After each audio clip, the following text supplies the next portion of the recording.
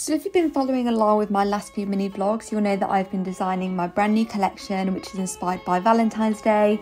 And I'm up to the point now where I'd made the pot, started to sand it, and now I just need to add the finishing touches today. So I start off by filling in all the air bubbles.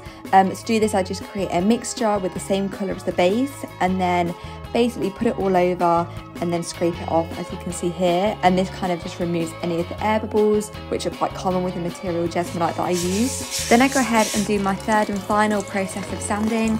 This is with a much finer grit, so it creates a really soft finish to the pot. Now it's time to seal the pot. This is the final process of making it. So I just apply a few layers of sealer. And this is the finished pot. I'm so happy with how it turned out. The collection will be released on the 1st of February, so stay tuned for more info. Thank you for watching along. Bye.